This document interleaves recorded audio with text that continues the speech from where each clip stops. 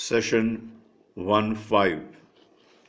Prophet Muhammad, peace be upon him, the last and final prophet of Allah, the man for the mankind, Quran and Muhammad, by ex-brigadier Mustansir Billah. Brothers and sisters, Assalamu alaikum. Bismillahir-Rahmanir-Rahim. We begin with the name of Allah, who is most gracious and tremendously merciful. Surah 4-5, Jasiyah, verse 2-6. But before that, Namaduhu Nusalli Allah Rasulihil Kareem, Prophet Muhammad, the last and final prophet, blessings on him. Surah 4-5, Al-Jasiyah, verse 2-6. Kullillahu yuhyikum, summa yumitukum, summa yajma'akum, ila yawmil qiyamati la rayba fi, walakinna aksar nasi la ya'lamun. You say, it is God alone who has shaped you, first created you, given you life, then he'll make you dead, and then gather you on the doomsday beyond a shadow of doubt, inevitably. But a majority of people do not register it. Do not register it. Pan-monotheism of Muhammad, peace be upon him. Pan-monotheism of Muhammad, a global ideology. Nothing is ever done in this world unless men are prepared to kill each other if it's not done. William Shakespeare. I repeat, nothing is ever done in this world unless men are prepared to kill each other if it's not done. William Shakespeare. Too harsh, perhaps? But this is how man treats each other. Reason? Quite obvious. Big talk, high ideals, notwithstanding, fairly large section of mankind hasn't really raised itself above the state of animals. There must be a reason for this too. Yes, Bertrand Russell said, you can do anything as long as it doesn't take you to the police station. Bertrand Russell said, you can do anything as long as it doesn't take you to the police station. And then the placards the girls were carrying the other day in USA. Keep your laws off my body. Keep your laws off my body.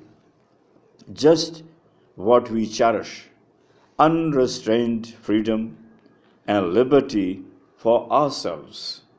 But the real reason almost all of us are affectionately and passionately bound, in fact chained to the spiritual line of our fathers and forefathers. Not quite accurate again. It's nothing new. People have argued similarly since centuries. We were born in a family with this faith, and we have been placed in the believers by birth. We were born in a family with this faith. Had we been placed in the believers by birth, we'd have been believers. It's not our choice at all. Appears apparently plausible, but a closer look proves these are shoddy, shallow, off-the-cuff arguments. The modern mankind in the West has disbelieved, refuted, criticized Christianity, and turned secular, agnostic, has given up worshipping Jesus, Mary, and our Father. These didn't satisfy his soul. His objective analysis. He had certain reservations, mainly about the concept of God, certain queries, and many doubts and spiritual problems for which he could not find satisfactory answers and satisfactory solutions, neither from the Bible nor from the peerage. Battling with himself for years, he finally said, "Oh, my religion, adieu. I can never live with you. Goodbye, Jesus. Goodbye, Mary. Goodbye, Father. I am not convinced that you are my gods." It's the modern man who has had the courage, the audacity, and the conviction to question the faith, the values that his forefathers had passed on generations after generations. In an industrial and intellectual leap and in a technological syndrome, he has crossed many bounds of parochialism, prejudices, bigoted thinking, and mental and emotional fixations, and plucked out the unconvincing, baseless, unproven, confusing, and dubious inherited beliefs. I repeat, in an industrial and intellectual leap and in a technological syndrome, he has crossed many bounds of parochialism, prejudices, bigoted thinking, and mental and emotional fixations, and plucked out the unconvincing, baseless, unproven, confusing, and dubious inherited beliefs. But his troubles are not yet over. But his troubles are not yet over. The spiritual vacuum, the yearning of his soul to get close to God, is pulverizing, and he tries to escape, seek contentment, satisfaction in hedonism. The spiritual vacuum, the yearning of his soul to get close to God, is pulverizing, and he tries to escape, seek contentment, satisfaction in hedonism. In this search for truth, in his search for truth, the true God to seek contentment, in his search for truth and the true God to seek contentment, he has gone astray and begun worshipping the idols of power, money, beauty, popularity, and sex to get rid of social boredom. Doesn't know the spiritual side of his existence at all. Doesn't know the spiritual side of his existence at all. Doesn't really know where to seek the truth and where to find that refulgent, bright light that can illuminate his heart, his soul, his society, and in fact, the entire world. The reason being that the job is half done, for he has not as yet put to use his optimum capacity and abilities. Truly speaking, there are still some prejudices, mental hang-ups, distastes for others which have constrained him to look around with open mind to register the manifestations of truth, to grasp the realities and thereby regenerate himself spiritually and morally, to make his existence positively consequential, meaningful, and achieve the higher purpose of his being, the higher purpose of his being. There's one-fifth of the mankind he doesn't approve of. His inferiors militarily, technologically, economically, and he's sure even culturally and ideologically. There's one-fifth of mankind he doesn't approve of, his inferiors militarily, technologically, economically, and he's sure even culturally and ideologically. Perhaps certain inherited prejudices that have prevailed in the West since centuries still haunt him, prevail in his subconscious, and so he feels disinclined to even look at what the Muslims have. Perhaps, I repeat, certain inherited prejudices that have prevailed in the West since centuries still haunt him, prevail in his subconscious, and so he feels disinclined to even look at what the Muslims have. Perhaps for once, if we could jump over this apparently interminable barrier, pick up the book that has existed with the mankind since 14 centuries, study it with an open, unprejudiced mind, ponder over it, discuss it with knowledgeable people, analyze it discursively, he could find a new spiritual self in himself. He could find a new spiritual self in himself.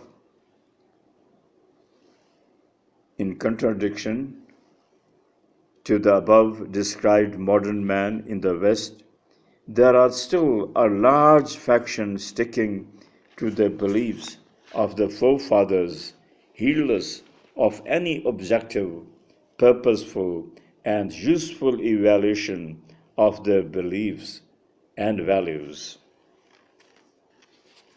Such people have existed since ages, Such people have existed since ages.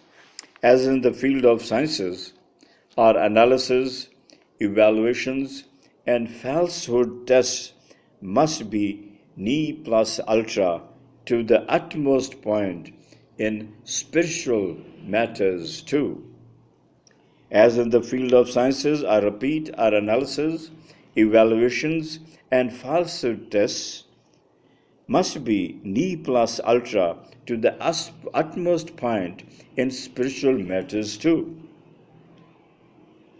It is said, he who knows only his own side of the story knows little of that.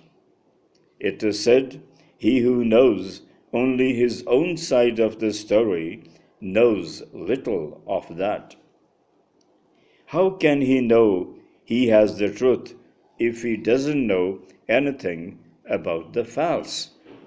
Their minds are hermetically sealed in spiritual matters. Their minds are hermetically sealed in spiritual matters. If you ask them to come out of the well and take a look around, they consider it sinful, perverse, leaving the faith of their fathers and forefathers. They aren't even inclined to see. They aren't even inclined to see. Quran mentions such people at many places.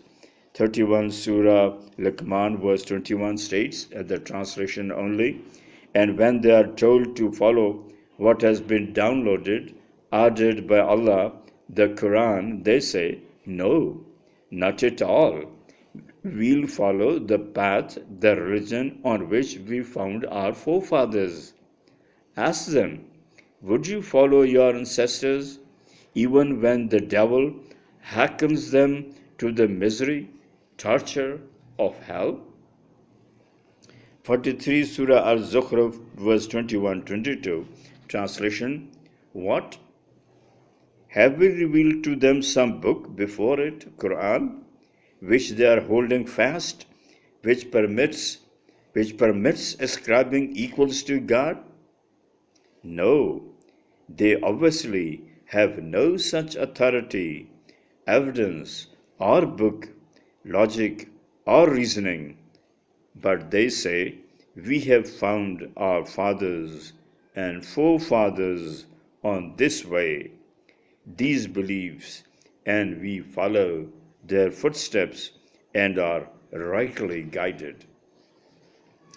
Again, Quran states in 16 Surah An-Nahl, verse 35, and the mushrikeen, pantheists say, had Allah desired, so we couldn't have worshipped anyone anything else, and we couldn't have worshipped anyone anything other than Him, nor could our fathers have done so. Had worshipping other gods been really disliked, disapproved, Allah would definitely have intervened, prevented us from doing so.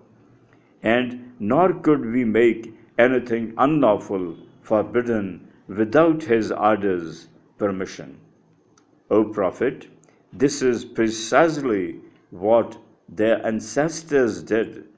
So the prophets are responsible only to deliver Allah's message unequivocally, lucidly, plain, and straight. The autonomy of human reason tells us that mankind could come to know God, creator, sustainer of the universes through reason alone, unaided by revelation or metaphysics. The greatest evidence about the falsehood of such arguments is that if adhering to the religion of fathers and forefathers is the existence of millions of secular agnostics who have discarded the faith of their forefathers. Second, such polemics don't stand the scrutiny of modern-day psychological analysis. Convincing the children in the modern era isn't an easy task. We don't normally take the same subjects at college and university levels as our parents had. Mostly avoid reading the books our parents suggest. Don't often adopt the same profession as that of our parents. Don't marry the same types of spouses that our parents chose. On the contrary, we often feel that we are more aware, shrewd, and pragmatic, and morally upright in taking decisions than our parents. In this era, often the parents complain children want to make their own mistakes. Children want to make their own mistakes. Mostly children don't like being spoon-fed, pushed by the nose, persecuted to do things. As a well-known saying goes, when you are young, you want to change the world. And when old, you want to change the young. I repeat, when you are young, you want to change the world. And when old, you want to change the young. And most important, not towing the lines, the path of the parents is evidenced in the nature's way of putting the generation gaps, wherein the tastes, morals, intellectual pursuits, fashions, styles, way of thinking, and orientations differ to such an extent that the generations on either side of the gaps, the parents and the children, find difficulty in adjusting to each other's requirements and wishes. Regrettably, it's only in the spiritual matters that we follow the faiths of our parents. Regrettably, it's only in the spiritual matters that we follow the faiths of our parents. Not to be convinced, not to agree with other people's faiths, religions, ideologies is all right, acceptable, and everyone's right. But to be imperious, proud, arrogant, impudent, inimically, aggressively charged that the other isn't getting into your bandwagon is something which the modern man has come to detest. This is the beauty of my desire. Don't please call it lust. O beauty, serve me no cup of wine, but don't defame me, blame me in disgust. I repeat, this is the beauty of my desire. Don't please call it lust. O beauty, serve me no cup of wine, but don't defame me, blame me in disgust. Unfortunately and regrettably, the bleakest, most tragic, traumatic part of mankind's history has been following false religions, ideologies, and faiths, and not only that, but concomitantly being imprudent and intolerant, saying the least, with other religions, faiths, ideologies. I repeat, unfortunately and regrettably, the bleakest, most tragic, traumatic part of mankind's history has been following false religions, false ideologies, and faiths, and not only that, but concomitantly being imprudent and intolerant, saying the least, with other religions, faiths, ideologies, etc. That's and for today. Please pray for me, ex-Brigadier Mustansir Billah. Jazakallah.